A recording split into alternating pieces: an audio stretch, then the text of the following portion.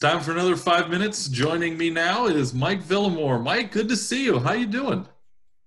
Doing great, Eric. Thanks for having me on, and I'm excited to chat a little San Francisco 49ers today.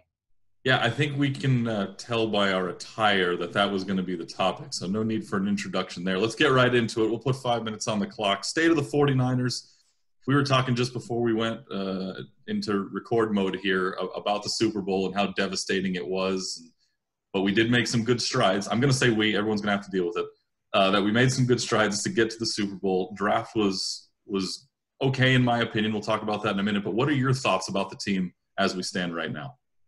I mean, if you're a 49er fan, you believe wholeheartedly that they should have won the Super Bowl. Mm-hmm. The key play, of course, was the third, and I believe it was 17 or 18 when Mahomes hit that big pass to Tyreek Hill. There was, in my mind, definite holding on that play on Nick Bosa by the left tackle. And if you look at the replay, he was going to get sacked. Mahomes was going to go down. And the referee was standing right there. It was a broken play. I mean, I don't know how much time Mahomes ended up having. An hour and a half by my count. Pretty much. Yeah. And so he completed it, and that changed the entire complexion of the game. And, of course, the Niners had a chance to still win the game, and people can argue that, but really that did change the entire complexion. So, looking at the draft, they didn't get a cornerback in the draft. They didn't go out into free agency to get a cornerback, and I think they made that decision based on the fact that really the D-line dominated that game. Mm-hmm. Can't say that your DBs aren't good enough when they get beat on a broken play that anybody probably could have given up given the amount of time that Mahomes had to throw that ball.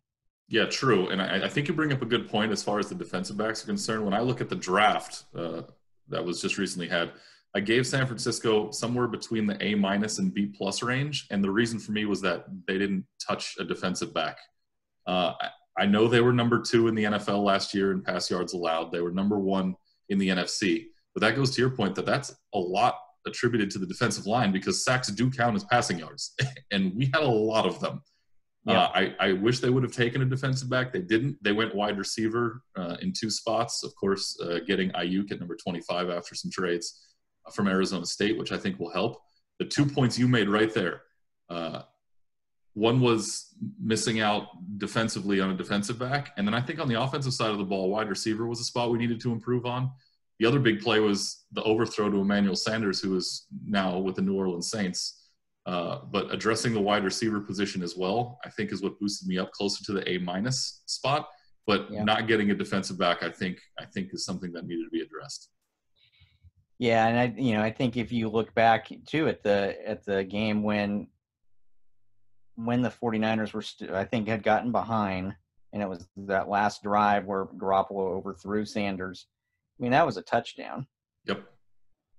And whether or not Sanders wasn't fast enough to catch up to the ball, or whether or not you want to claim that Garoppolo doesn't have enough of a touch on a throw like that, Joe Montana or Steve Young probably connect that pass. You're right. I think Garoppolo, it's obviously the biggest stage he's ever played on, and it's only his first full season where he went start to finish. So that'll get sharpened up. I don't have a ton of worry about that. The organization might, of course, they keep commenting on how they were looking at Tom Brady and thinking about going that way. The other interesting part to me was in the draft where the Niners traded up to get Ayuk. They were scared the Packers were going to take Ayuk at 26. So they moved up to 25 to get him. And then Green Bay goes and takes Jordan Love, which as 49er fans, we know Love is definitely going to beat us in the NFC Championship game now just because we did all that. That's just how karma seems to work for us nowadays. It's not the 80s and 90s anymore. I think, not to get too far off track, but I think Aaron Rodgers has kind of played himself out of town there in Green Bay. I can imagine that he, kind of like Brett Favre did, will play the final years of his career somewhere else eventually. Yeah. I think you're right. We're down to our final 20 seconds here. What's your quick outlook on If it gets played, the new season, how do we do? I think that at the end of the day, they addressed their needs with Javon Kinlaw replacing DeForest Buckner. They addressed left tackle with Trent Williams replacing Joe Staley, retired.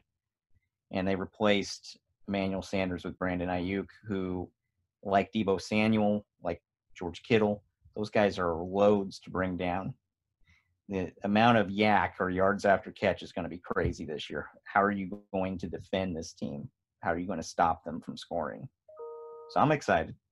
I am too. I can't wait to see it. We went about 11 seconds over, but it's okay because we're talking Niners, and that's what we care about most. That's what matters. Thanks, Mike, for joining us. I appreciate it. Thank you, Eric. Take care.